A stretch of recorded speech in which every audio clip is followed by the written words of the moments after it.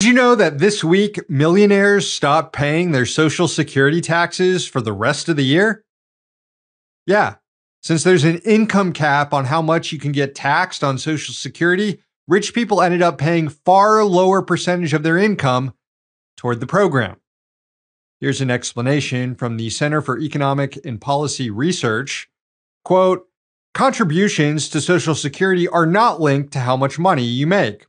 Once someone reaches an income of $168,600 or more, they stop paying in. This means a millionaire's effective tax rate is less than 1%, and they aren't required to pay anything for their unearned investment income. This is compared to the 6.2% that any worker making less than $168,600 pays. The burden of paying for Social Security rests on working class people in this country.